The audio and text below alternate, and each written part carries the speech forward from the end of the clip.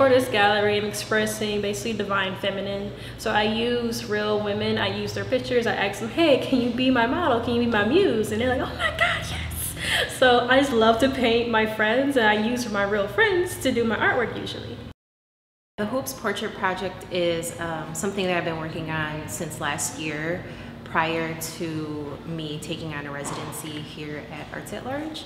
Hoops are a cultural staple within Black and Brown communities, and so they are very much a powerful symbol for us as well. And so what I wanted to do was photograph women or women identifying folks in their hoop earrings while they're also sharing their hoop stories. We're showing people a different side of femininity, but also showing a different side about like the culture that we have, about ourselves, and even like what we wear, who we show